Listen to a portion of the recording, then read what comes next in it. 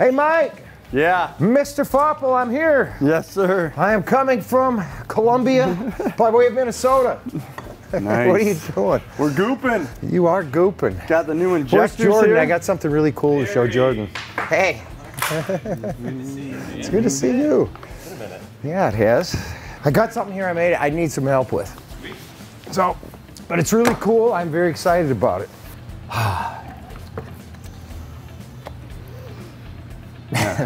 I've seen that look before. I ran out of lures. I was going to Columbia, and I looked, and I'd given away all my marlin lures and all that junk, and then the stuff we went to Costa Rica. So, and then I had an inspiration. Costa Rica. And this is. See, what is it? One piece. Soft. Caught mahis on it. Had a great big marlin on for a couple hours, and the hook broke. My grandkids fought it right to the boat, but it worked really, really well. Super, super simple. Fish went after it, and I figured out the simplest way in the world. I just need a little bit of, a little tweaking on the engineering side of it. But I'll pour one. I'll show you what the let's do it. Okay. Easy way to make tentacles. Are you kidding? Well, you already figured out where we're going. I love it. Yeah. Let's do this. Yeah. Okay, what this is just mold out of, I think I used Trans 40. It's a translucent material, so you can watch what's happening. Yeah, you can also use the plats to do that. Yep. Okay, so this is just a little peg with a rivet. I'd probably be better to make this smaller, but this is just a proto, okay? Yep. So what I did, I took a head, like a normal head shape, just cranked it out on a lathe, a little wood lathe. And what I did first, I just cast some hard resin. I think I used RC3 with some balloons in it. Yep. And then I shaped it on the lathe, made it real nice and smooth. Yep.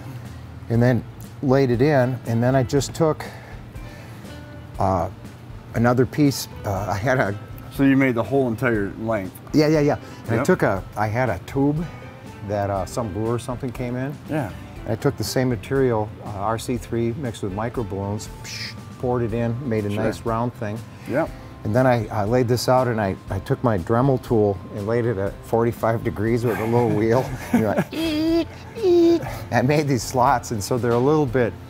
They're not perfectly proportionate, but they're pretty darn close. Yeah, it's a proof of concept thing. Yeah, absolutely. And I figure I'd bring it, if it works, we can have Jordan figure out a way to make it so that it's just really, really tight. But anyway, I'll show you how easy it is. Step A. Yep. Make sure that your peg is centered. Yep. And it's got to go just past there. Yeah. Huh? Then, this is going to go together, but first, we're going to dust this beast a little bit.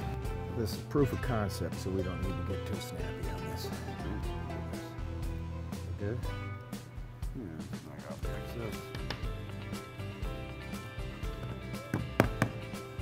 Goodness. Let's get you some clamps. This backer clamp is actually made out of a piece of wormy butternut that I pulled out of the St. Croix River 50 years ago. Seriously? Yeah. Using a stiffer silicone is probably going to help for locating that center mandrel too, right? So I probably would not recommend making this mold out of like a high strength 3 or a plat 10 because it's going to be too soft. You're going to compress it, and then you're going to actually cut those off. Yeah. So you'd say what, like 40 minimum? 40 is a minimum probably on doing something like this. So. 40 refers to the hardness, shore hardness. Higher the number, the harder it is. Fit in? Yeah, and then we just got to loosen it a little bit. Yeah, just. And I think what we need to do is get Jordan to get this just absolutely perfect. Although, I mean, it's not too bad. No. Okay, let's make some of this.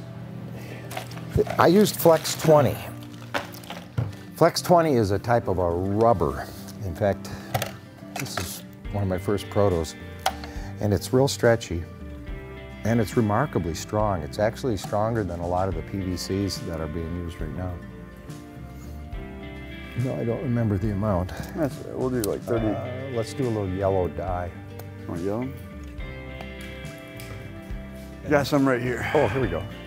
Like the rest of the stuff, these are 1-to-1, so it's so simple.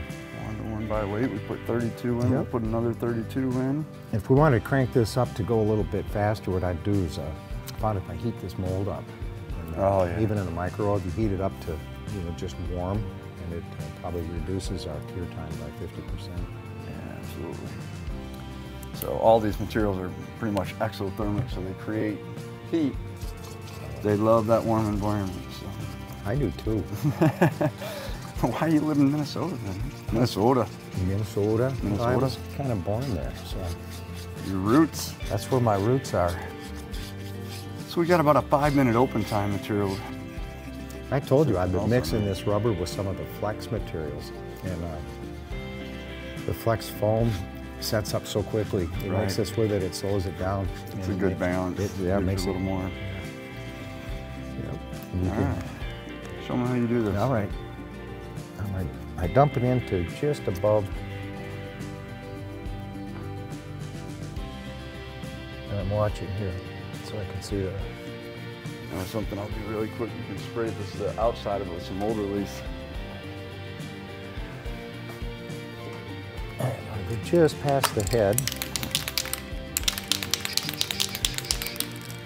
I think you mixed up almost exactly the right amount.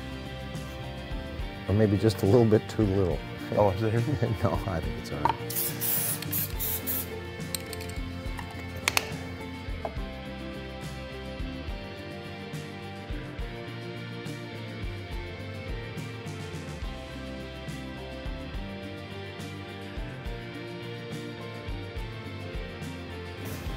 Yeah, Mike, this is gelled enough. I think we can put it in the little oven, and just to make sure that things don't get weird on us, I'll put a rubber band on it. Almost all these things can be accelerated by either heating the mold ahead of time, or putting the mold in an oven at about, I don't know, 150, 175. That feels kind of hot to me. Drum roll. See the tentacle meister. It's like Christmas. It is, every time. You want to give me a quick trim right there? This is the fun part. Ta-da! No way. Oh. I love it. Oh. Where's our X-Acto? And look at, I mean, with the, yeah, that's nice. Yeah, it actually really produced, and this was just the first try. So I'm excited about it. Fantastic. Yeah. I love it. And we can make big red October type tubes. We can make little smallmouth tubes. You can make any size, any variation. And this is tougher than soft plastic. Yeah. We can add color, anything. But it feels, I mean, I can't believe how, like, yeah. It's like, it almost feels like silicone. It doesn't feel like plastic. You know, where plastic's kind of dead, this has a lot of memory and rebound. Yeah. And it's tough, it lasts.